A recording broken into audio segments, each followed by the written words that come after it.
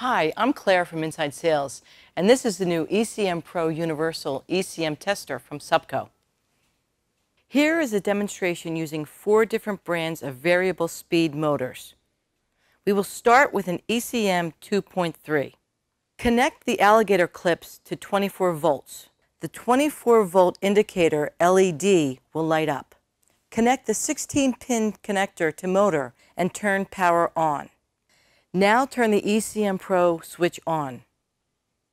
The start LED should light up and the motor should start to spin. If it does not, it's time to replace the motor. Follow similar steps on ECM3.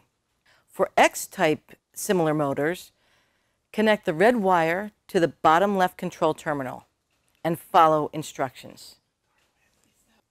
The ECMPRO requires no batteries, has a 24-inch wire length, and a convenient magnetic case. Thanks for watching. Be sure to like and subscribe for more SUPCO product updates.